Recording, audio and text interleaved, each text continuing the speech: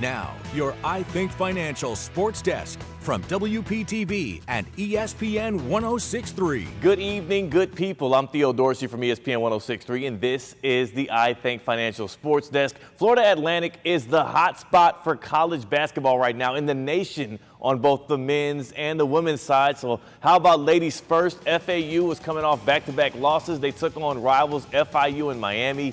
And to be honest with you, all the good basketball was gone by the time we got the cameras in there. So here goes the free throws that FAU used to seal the game to win it 76-66. The Lady Owls improved to 10-4 on the season. That doubles their win total from last year. They're on the next North Texas on Saturday. Coach Sully, how you feeling?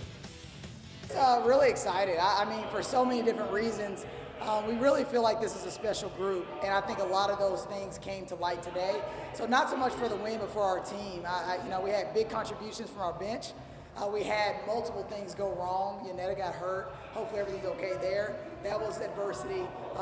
We got a technical foul. That was adversity. Just one thing after the other, and we were able to still come out and win the game. And it was a sweep.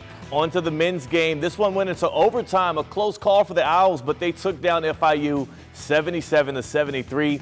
Look out. The men are now on a 14-game win streak. They improved to 15-1 on the season. They return home Saturday to host North Texas before 3 straight road games in Conference USA. We'll see how long the Owls can keep winning in Paradise.